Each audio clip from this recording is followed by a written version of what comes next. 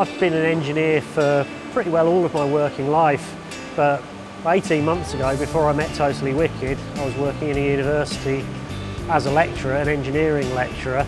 I knew I didn't want to stay there forever, but I'm really glad with where I landed, and I feel really lucky to have met Totally Wicked at the right time.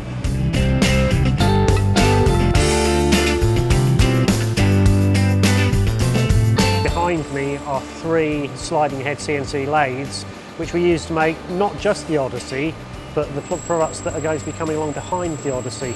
The great thing about doing production in the UK is that we can control the quality and the quantity much more closely of what we're producing.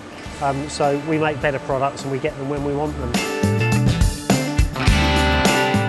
What could be better than working somewhere like this? It means that I can design products, I can have the prototypes made and turned off on these machines within a week of me finishing a design, sometimes a little bit less. And if we do decide to go to production, we can very shortly have these machines producing precision parts.